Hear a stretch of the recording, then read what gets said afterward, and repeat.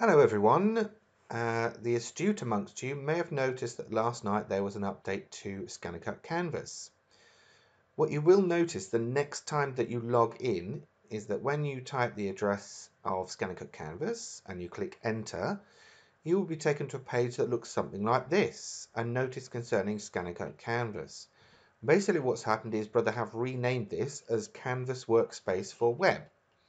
So if you click on the OK button, you will be taken to the brand new website address, which is canvasworkspace.brother.com. And then from there, everything else is actually pretty much the same. It's probably one of the quietest updates I've seen from Scanner Cut Canvas. Your existing login details will still work if you haven't yet registered. Obviously, then click on New instead. But if you already have a username and password for Scanner Cut Canvas, you just type those in and click Login. All of your projects that are in my projects are still relevant. They're still there. All of the pattern collections are still there. All of the free projects.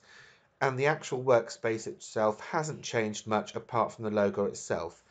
Now, I obviously hope that this means there are some other updates on the way, but for now, that is pretty much it. Obviously, the terms and conditions got updated with the brand new website name, but for now, that's it. I just wanted to let you know in case things were a little confusing.